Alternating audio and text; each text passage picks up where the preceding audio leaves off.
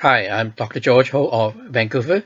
This video with subtitles in English and Chinese uses Taixi embryonic respiration acquired by the combination of static meditation like sleeping qigong and any form of gong like Taixi, and the easy to learn Dolphin instant Taixi swimming or walking Chan to lower blood pressure.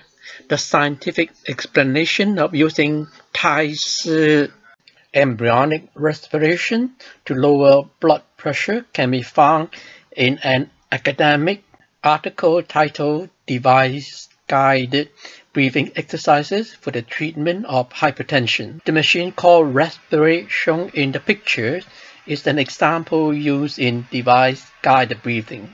Please read the comment from the American Heart Association shown here.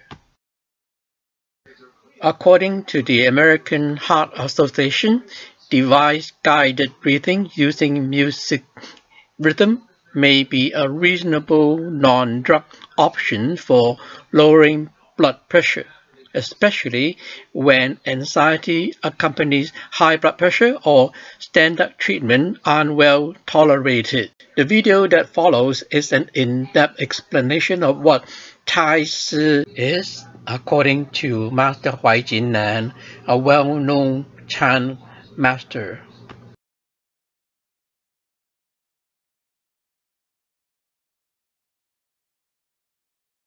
This movie is about Taixi, which has been inadequately translated as embryonic breathing.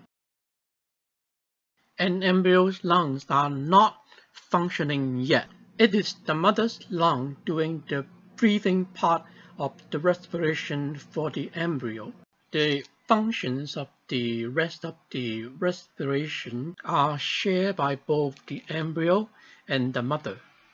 When the Taoists and the Buddhists talk about Taixi, they're talking about embryonic respiration, not breathing. According to Master Huaijin Nan, who quote Lao Tzu saying that 专气自由能因于福, meaning that if one can practice a specialized mode of breathing to soften the body, making it as flexible as a baby, and in the practice of meditation, if one can reach the mental state of samadhi called ting, one can revive the embryonic respiration called 保生气, which is the root of life, and one could become disease-free. Taixi, according to Master Nam, is cultivated in the meditative state of samadhi or ting, when 保生气 is revived, and as a result, very little lung breathing is required. This is why I claim that translating Taixi as embryonic breathing is misleading, because an embryo does not breathe with its lung at all. 保生气 has a deep religious connotation. 保, in the Buddhist sense, is karma, which in Chinese is called 业报. Buddhists, including Master Nan, believe that one's life will improve with good deeds done in this life as well as in past lives. This connotation implies that to revive 保生气, which externally observable as Taixi, you need more than correct technique. You need to perform good deeds. If one literally takes Lao Tzu's saying of 专气自由能因于福, meaning to practice a specialized mode of breathing to soften the body like a baby, and think one can achieve Taixi, one could be quite disappointed. Please look at the newborn baby in the pictures. The rhythmic movement of the abdominal part below the umbilicus is a sign of the residual 保生气, which will disappear in about 1 year and be totally replaced by 长养气. Our normal breathing, which nourishes all of us, 长养 in Chinese means to help grow.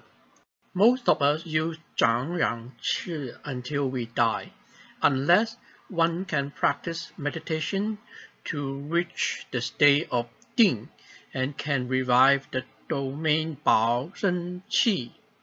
The embryonic mode of respiration called Taixi will reappear, and the practitioner does not seem to need to breathe like an average individual. It is a natural occurrence from meditation. The swimming reflex demonstrated by the baby in the pictures can be regarded as a scientific and objective evidence of the presence of Bao Shen Qi in newborn baby.